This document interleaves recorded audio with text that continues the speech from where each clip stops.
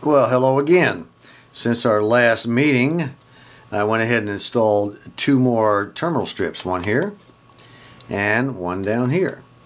And again, I installed them with external star washers. Now somebody might say, what is an external star washer? You mentioned this before. Well, I'm going to show you. See this puppy right here on the end of this pencil? Get it down here and zoom in. That is an external star washer with the teeth on the outside. See it? And they dig into the metal. When you tighten the nut down on the screw or the bolt, they dig into the metal. Now let me show you what an internal looks like. Alright, there's the external I just showed you with the teeth on the outside. This is the internal star washer. Or some people just call them the outside and inside, alright? And on this nut right here, you'll see an external. And it's fastened, it's all part of the nut. There's a little flange they have there, and when they make them, the star washer's all part of it. Internal, external. Anyway, I decided to go ahead and locate one right here and one right here in addition to the one we already had down here. And that was purely by choice. If you find yourself in a situation where you have to install terminal boards, strips like this, you're going to have to make the call yourself. You're going to have to decide, where do I want to put it? Sometimes you can just install one in a place that does not require a hole to be drilled, which is what happened here. I got lucky. There was a spare hole here. At least it looks like a spare. I may find out later it's not, but it looks spare to me. And the same down here, another spare hole back in there. Okay, so I went ahead and used what I had. Now I could have drilled a hole. I could have drilled a hole here. I could have drilled another hole up here and put two terminal strips facing each other. But I figured, what the heck, let's just go for it. But as best I can figure, those are two unused holes. I can go ahead and put my nut, put my screw, my star washer, my nut, or my lock washer, and then a nut on each one. Good continuity between all three grounds on this one, and this one. Now let's take a look at our schematic and figure out what we're going to do.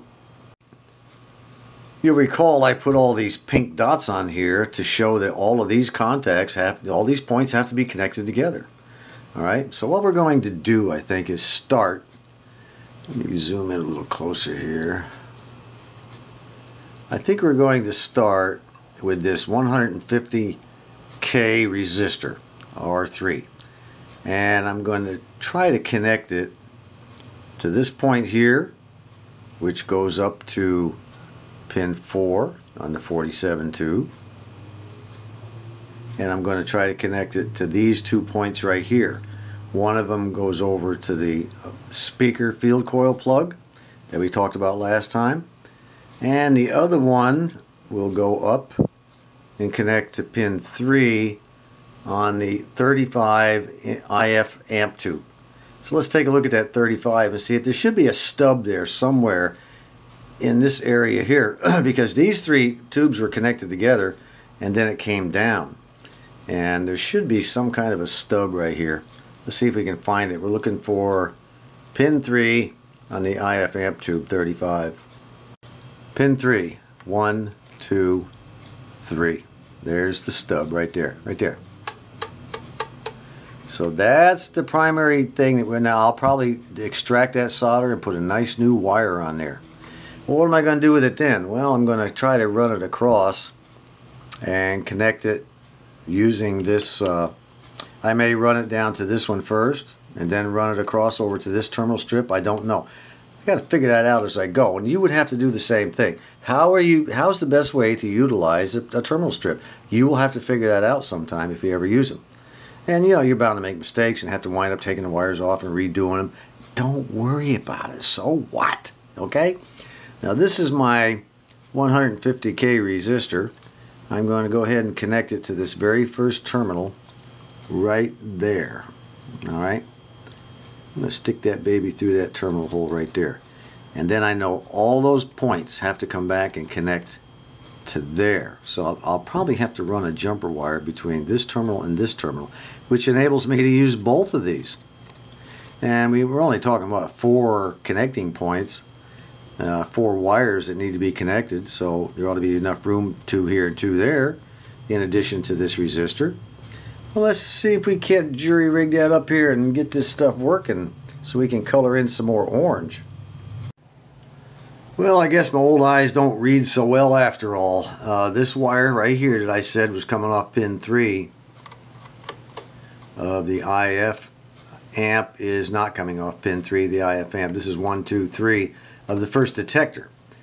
It's not the same tube and same pin number, but it's the same electrical point, because if you follow the wire down to the IF tube, you'll see that it connects right there. Pin 1, 2, 3, pin 1, 2, 3.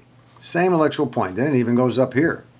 It connects to pin 1, 2, 3. They just took it off the wrong tube that I mentioned. They didn't get it right. Why didn't they do that? I don't know. I can't explain such things. Well, while we're waiting for the old soldering iron to heat up so I can extract this wire, get the solder off that wire there, let's circle the contact points we're going to be actually connecting together here. Well, we're going to connect this one right here. We're going to circle it right there. We're going to connect this one together. We're going to connect this one together. And this one on up to pin 4 to right here. And we're going to connect over to our speaker plug. Okay? When we get done, we're going to have 1, 2, 3, 4, 5, 6. Must be wifey. Alright, we've got all the contact points done that I wanted to do for this particular segment. We'll do some more in the next segment. But what I've done here is we have connected pin 4 on the 47 tube, which would be right here. Okay, and that pin 4 comes down, comes across, comes up, and goes over and connects to that speaker. Remember I showed you this last time, all that wire just to go from here down to here, and we are connected to the speaker plug. So let's go ahead and color that in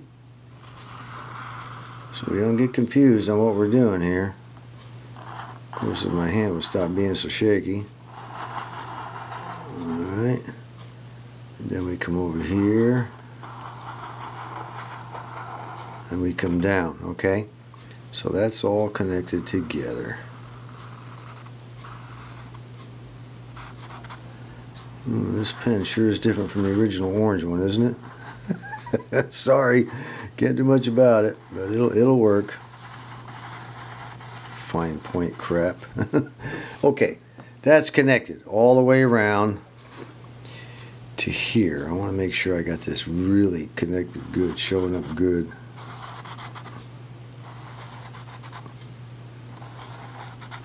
So we don't have any confusion. Okay, that one's done. Now what we've done is I went from pin 3 on that tube. I took that old stubby wire off. We ran that across and connected it right here to this terminal. You'll see that right there. I put a little jumper wire back there. Right down there at the bottom, I soldered a jumper wire between this terminal and this terminal. Now so far I've only used this one on the terminal strip. This one is still available. So I brought that wire from that tube pin 3, which is right here. Okay, I brought it down all the way across and soldered it right here to this 150K resistor. So let's get that in there. Let me see, we brought it down here from pin 3. Remember, same electrical point. That's why I covered that same electrical point business early in the rewiring of this chassis. So when we got to this point, you'd understand what I was talking about. Okay, we come down pin 3, we come across, and what we're looking for is the 150K resistor, which comes down here. Ooh, there, connects right into that same line. And so does this now. Okay, comes across, and it connects into this right here. The 150 comes down, it connects into it. See how everything's beginning to fall to get together? Now these two over here we found out earlier. This one here, and this one here, and this one here. They were already connected together before we even started this mess. And you'll see that they're all got yellow lines on them.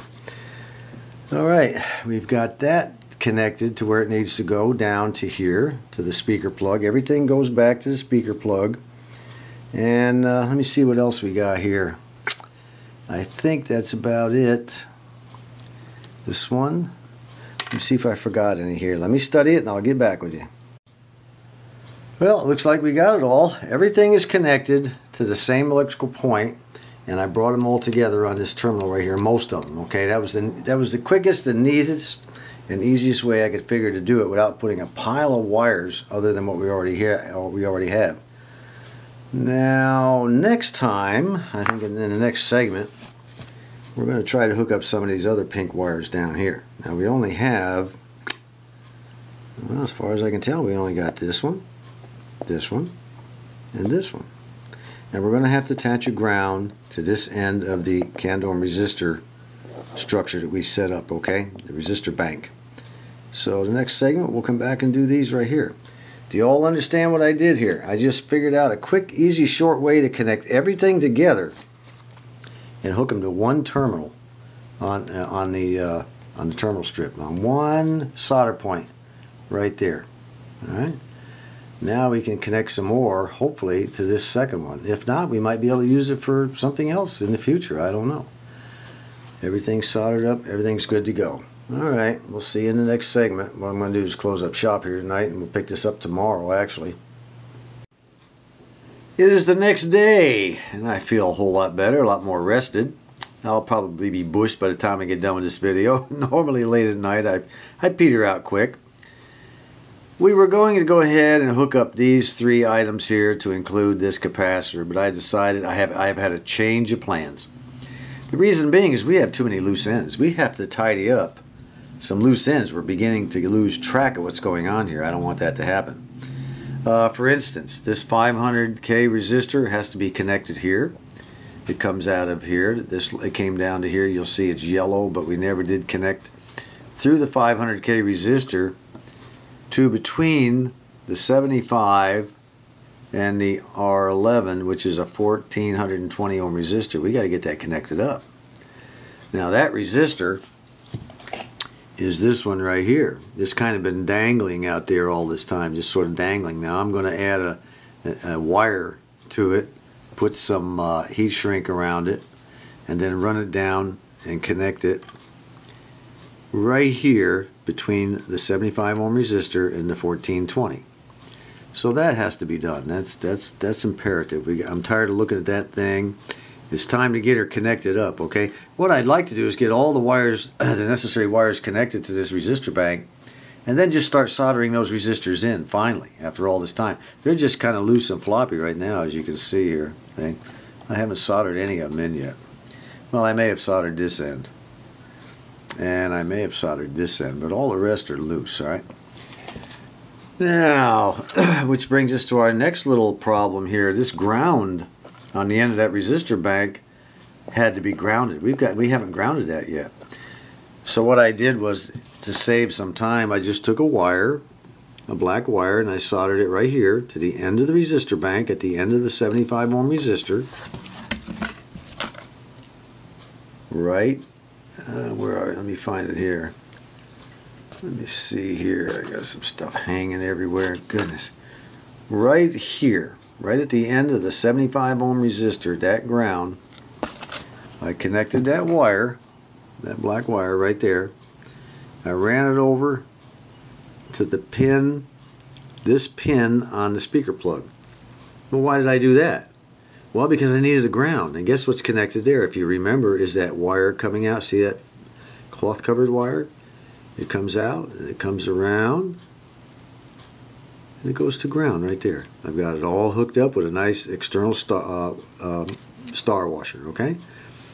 So this is ground, that's ground, and that's ground, and they're all connected together. All right, good. So we took care already of our ground. That's no big deal. I mean, anybody could have done that one. Let me back up here. So what's left? Well, I think what I'm going to do first is go ahead and connect up this 500K resistor. So let me get that soldered up. Let me get a piece of heat shrink slid up there, and I'll go ahead and shrink it down probably tomorrow when I get some time. And then we have two other things. Well, actually, we got three other things we want to do, and then we'll wrap this video up. All right, all connected up. Don't forget to clean your solder joints though after you've soldered them. Even up here where I spliced that wire on. Come on, focus up, baby. Even where I spliced that wire on, clean those solder joints too, okay? With alcohol, get that flux and crap off of there. All right, now all I have to do is shrink that down and that'll be done. So let's go ahead and put a little orange on the old schematic here. Oh, this is going to be fun. Okay, we have connected up the ground. Yes, we did. And we have connected up from here. Let me see, make sure it's in the camera. Through the 500K resistor to right there between those two resistors and the resistor bank. Is that cool? Okay. So what's the next thing we're going to do? We are going, if you'll look at here, just make sure you didn't lose track here. This side of the volume control and this side of the volume control have not yet been connected. So we need to connect this side over. Now we're talking the volume control. We're talking this baby right here, okay? All we've connected so far is the wiper. You'll see that terminal right there and that terminal right there have not yet been connected. So we're going to have to run two wires all the way down here somewhere. Well, the high side of the pot, here's the low side. The high side of the pot is going to go between the last two resistors on our resistor bank, between the 1420 and the 670, which means, let me see, here's the 1420, here's the 670, although I have a 680. We have to connect it right there, right between them. Okay? The high side is just nothing but a wire from the high side of the pot down to there. Now the low side will go to the very end over here, which will be right there. And we'll probably connect that now. Remember, I strapped all these together so I can connect it to here. Let me zoom in a little closer. See where I strapped all those together with that jumper wire? That's why I did it, because I knew sooner or later we were probably going to have to solder another wire on there. Sure enough, we are. So the low side will go here. The high side will go, where did I say it would go? Between the 1420 and the 670. Right here. So apparently we only have to hook it right here and right here. Just two wires from up here. Piece of cake, anybody can do that. Let's get that done. Well, there we go. The high and low side are all the way down and connected where they're supposed to go on both sides of that resistor. Just like you see it right here, both sides of that resistor. Okay? Now this is a classic case of, you'll remember that we had to go through all this wire and everything to get down to here to the speaker plug, where all it really was a wire that went from there, you zoom in here, where it went from there down to there. But it showed a whole lot of wire on the schematic. Now this is just the opposite. We had these two wires, one right here, that had to come all the way down the chassis, all the way down to where they originally hooked onto the can dome resistor. But if you look on the schematic, they're just two little short wires, one here and one there. So there you go. Both sides of the equation on that. All right, there is a possibility before this is over, after I go ahead and, you know, we get the radio playing, then I want to go back and readjust wires and, you know, kind of clean up the house a little bit, last minute details. I may wind up moving these three wires behind the wires on this audio output transformer. I don't know. Right now they're sitting on top. They're easy to get to, no problem. But if I run them behind it, they'll be closer to the chassis. So I don't know. Right now that's just kind of an up in the air type of thing. And I think what I'll do, we've got everything soldered.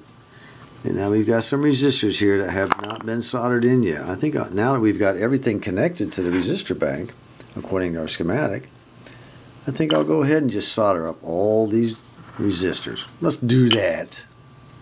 Alright, we got them now. We got them. Boy, we got them. Everything is good to go now. The entire bank of resistors is soldered in at long last. Wow, I thought this day would never come. Alright, we're going to do one more thing. We still have one more thing to do. And what we're going to do, back up here, we are going to install this capacitor right here. It is a 6 microfarad capacitor. It's rated at 300 volts and it's C13. I don't have a 6, but I do have a 6.8, and that's what we're going to put in there. This is the negative side. See that little negative sign? It's going to go just like that. So let me get that set up and show you how we're going to put that in. The negative side of this resistor, it goes to the side of the 220. You'll remember that we had a brown wire that came off of here, remember? The brown wire went all the way down, all the way around, and came across, and it went to this 220 ohm resistor, which was originally 206, but I had to put a 220 in there. But once it got to the other side of the resistor, it became an orange wire, remember that? And it went up to the center tap on the high voltage winding on the power transformer. Well, let me show you what we've got here. You'll remember, for those of you who have been keeping up with this series, you'll remember that there's the 220 ohm resistor mounted on a terminal board, and we have the orange side here and the brown side here. So what do we need to do? We need to hook the negative side of the resistor, of the capacitor, the electrolytic. It has to go to this side of the resistor, which is the brown. So the negative will go here. Let me see if I've even got a hole there. I might even have a hole there I can use. Yes, I do. Look at there. Now the other side, where does the positive go? All right, the positive side of the capacitor goes up, up, up, connects into this red mess that we did in the last segment, or a couple of segments ago, and it will go up and connect all the way up. We can connect it to the pin number 3 on the IF amplifier tube to 35. Pin number 3 will take me right down to the positive of that capacitor. Well, let's see if we can find pin number 3. Let me get this wire out of the way. Now this is the IF amplifier. It says IF, this time I got it right.